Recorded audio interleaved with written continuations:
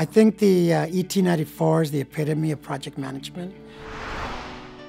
The coordination, the planning, the engineering work behind it, and to bring it in on time and without a budget in this case, I think it's been a tremendous accomplishment. Our team is very proud of it. The DNA of this company is to make a difference where we live and where we work. And it's not a corporate slogan, it's something that we live by, have lived by for the last 32 years. When this opportunity came up with the Endeavor, proudly we stepped up to help with that.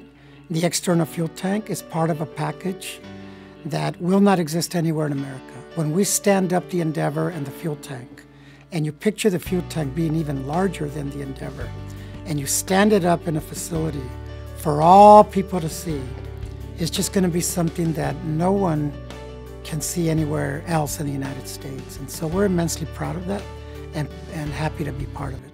As we walked through that route and you saw the faces of those kids, I'll never forget the class of the kids that were there that made the NASA space helmets out of paper mache. And they all sat there and we asked the astronauts to take a photo with them. I think that's life-changing. With all the problems we have still today in California and the United States, we still do have the opportunity to be whatever we can be. And liftoff for the final launch of Endeavor, expanding our knowledge, expanding our lives in space.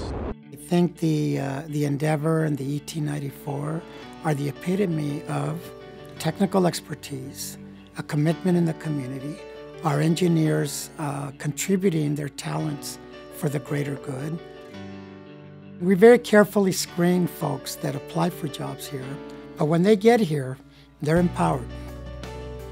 My big contribution when we were moving the Endeavor, as the team sat around the table figuring out all the different variables and all the problems with the wingspan and the trees and everything, my enormous contribution was, I better not get stuck. That's what I had to say. And they laughed and understood that totally. You know, they talk about great coaches and great players. Give them the ball, let them play. Put them on the field and let them go. And that's what we do around here.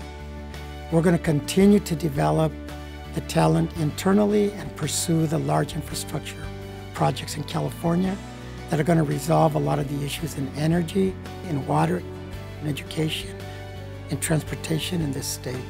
A lot of work is yet to be done. It's going to take a lot of years to do so. Our philosophy is long-term planning, long-term thinking, and we're going to stay with the program.